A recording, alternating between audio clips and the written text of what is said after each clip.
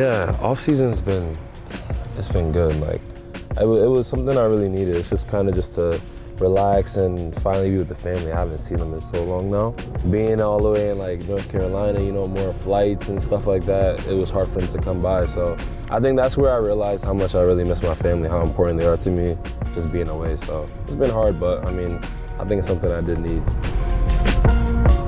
And it's home, you know, like it's a lot of memories. I grew up here.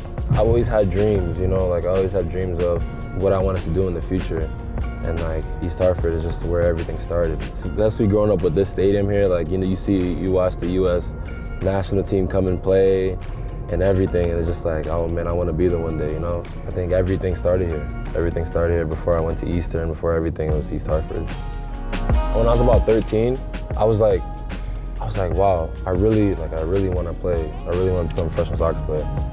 But I was like, I don't know how to though. Like, I don't know where that works, like who I have to meet and stuff like that. But I kind of always said, like, I'm just gonna trust the process. Like, I'm just gonna see what pans out and then go from there. So as I grew and stuff like that, and I kept getting older, that dream just kept sticking with me. Like, it stuck with me. It stuck with me every day. And then I went to Eastern. I just kept my head down, just kept working. And then as I got to Rhode Island, that's when I was like, all right, I see it. It could actually come to play now. So it was just like always in the back of my head, like no matter what I did, everything I did is like, I just want to become a professional, you know, but I didn't know how, and I was just praying that it'll come to pass, and fortunately it did. Yeah, it's the high school right here. It's cool because when I was here, like they didn't have that sign yet.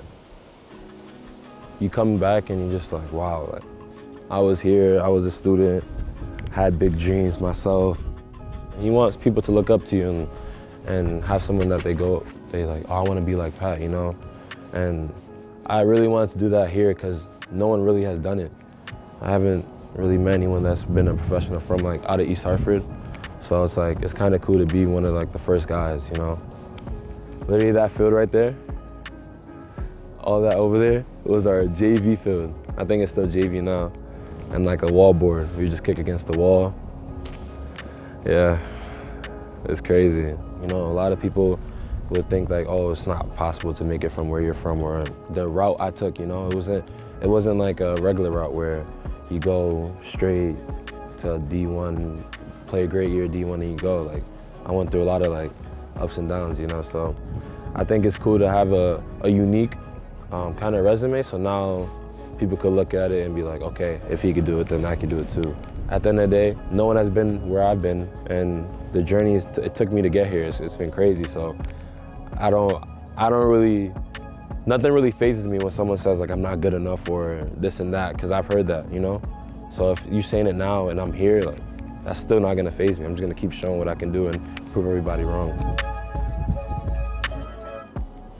Yeah, we used to play big pickup games here.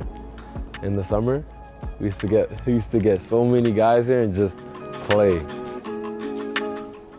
I think especially when you're in a new club, like you want yourself to be a part of history, you know? Like you want people to remember you for what you've done for a new club. So I feel like for myself is like I wanna bring joy into this city. Like I wanna help bring joy into the city. I wanna help the fans enjoy.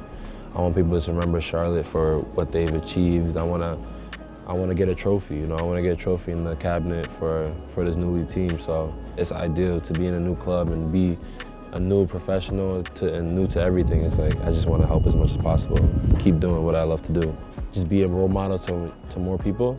That's it. That's all I want to do. Help my family, you know. That's it. Family's doing okay. I'm doing okay, man.